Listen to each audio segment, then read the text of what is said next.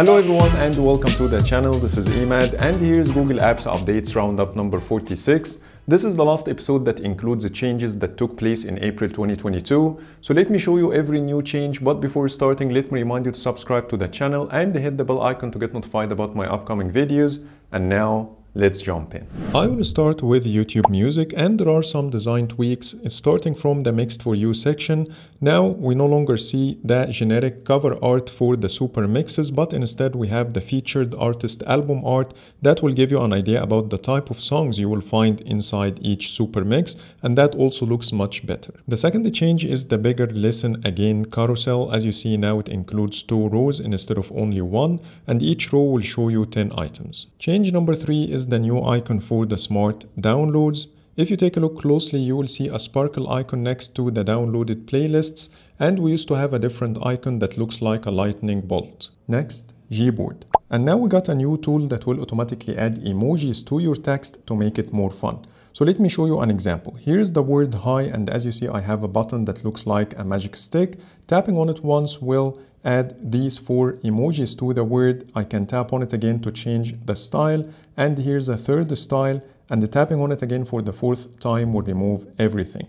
Here's another example, but this time I have a full sentence instead of only a word. As you see, I still have the button, and the tapping on it once will give me this style. And as you see, the words I'm using, a movie night, are relevant to the emojis, which is camera, popcorn, and some posters.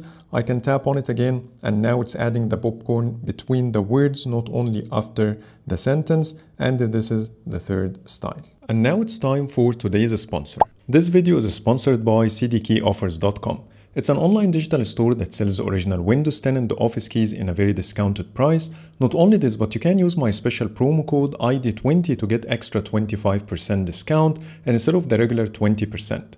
Windows 10 OEM key will cost you $16.23, which is insanely cheap. And the purchase process is very simple. Just click on Buy Now, choose your preferred payment method. In my case, I will choose PayPal. Sign in with your PayPal account and click on Pay Now. After successfully paying, click on Return to Merchant to continue your order, and now the payment is done and the order number is showing on the screen. After a few seconds, the website will redirect you to the Purchases page. To view your code, click on the View Keys/Codes button, then click on Get the Key. To activate your Windows 10 OEM key, copy the code from the website, head over to your Windows settings, under the System page, scroll all the way down and click on About.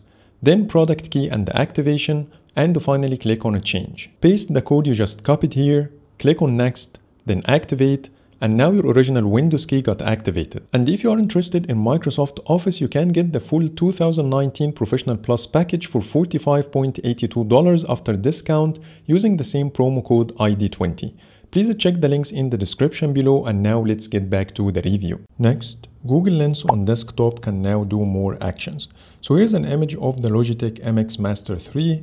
To search for it, right-click on the image and then click Search Image with Google Lens. After a few seconds, a sidebar will appear on the right side with Google Lens results. It includes 3 tabs: Search, Text, and Translate.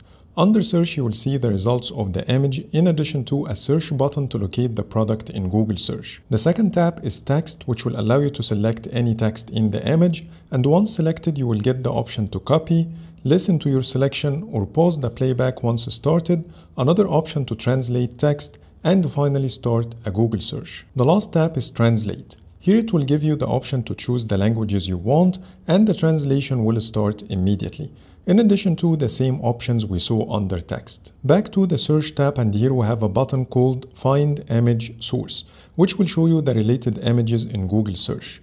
Last but not least, you can expand the sidebar into a full page by clicking the Expand button at the top right corner to easily navigate the results. Next, Google Assistant. And now when you go to the Assistant settings and then Routines, and then open any of the routines you have, like this one for example, now we have the option to rename any routine by tapping on the edit button over here, and it will give you the option to change its name. Another change under routines: when you create a new one and then tap on add action, scroll all the way down until you find delay start. Now you can set the delay start with seconds, not only hours and minutes. So before, the minimum amount of time you can delay any action is 1 minute, but now you can make it as low as 1 second like this. And the last change under the assistant settings, now when you go to devices, you will see a new option here called remove unused devices. And when you go inside, it will show you the list of devices that you didn't use for 3 months as shown here in the description. And it says also that this means your other assistant devices won't be able to communicate with the devices you removed. To add a device back, just use your assistant on that device. And as per the description, it says that your assistant will be faster when you take this action. And I removed a lot of devices from my list and kept only one device to show you how you can do this. All you need to do is to tick the device and then tap on remove at the bottom right corner, and that's it. That's all you need to do. And if you want to add the device again, simply use Google Assistant on it one more time. Next, Google Translate, and it got a couple of new Material You widgets. The first one is called Saved Translations, and the second one is called Translate Quick Actions. This is the first one, which is saved translations. So if you have any saved phrases inside the app, they will immediately appear in the list like this one. From here, you can listen to it. Este es un mensaje.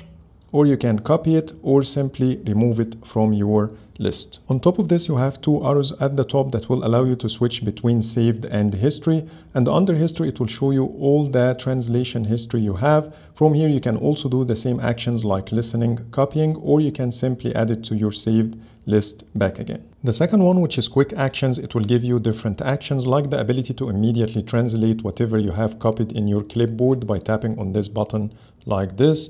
The second option is to start the voice mode. The third option is the conversations mode.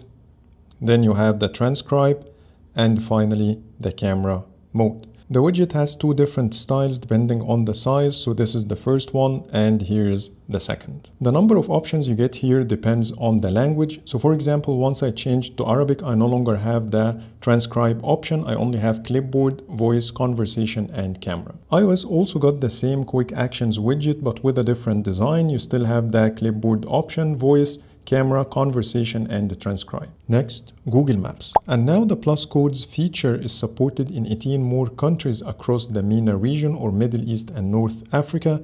If you're not familiar with plus codes, this feature will allow you to share any location on the map, even if it doesn't have a street name or a building number. So for example, here's a random area on the map. All I need to do is to drop a pin in this area and then expand the information card. And as you see, the plus code is located over here, and this is how its icon looks like.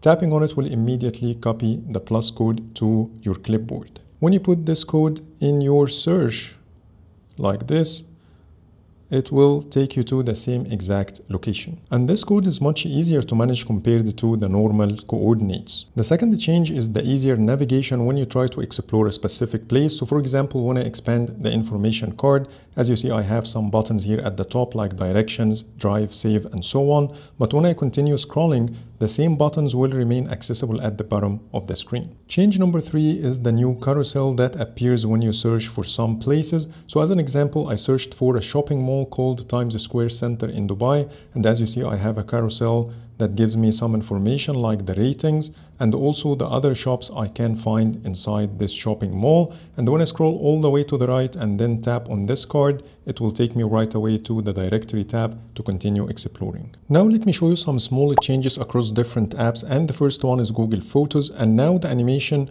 that happens when you tap on the widget and then go back to the home screen is now linked to the widget itself. So for example, when I tap on this photo and then go back home, as you see, the animation is now linked. But previously, when you do the same action and then go back, the animation used to be linked to the app icon itself. But now it matches other apps like the clock app, for example. Next, Google Contacts. And now you can see the date when this contact was first added to your device. As shown here, it's added on the 2nd of May 2022. But unfortunately, this feature doesn't work with old contacts. So here's another one I added previously before adding this feature. And as you see, I don't have any date at the bottom. Next, Google Files. And now we have the share option located at the bottom navigation bar, and instead of being located in the side menu. And when it comes to the functionality, it works exactly the same like before. Next, if you are a Pixel user, the launcher got a couple of new changes. The first one is the pill-shaped preferences button when you tap and hold on the Google search widget, and that matches exactly the customized button that you get when you tap and hold on the at a glance widget.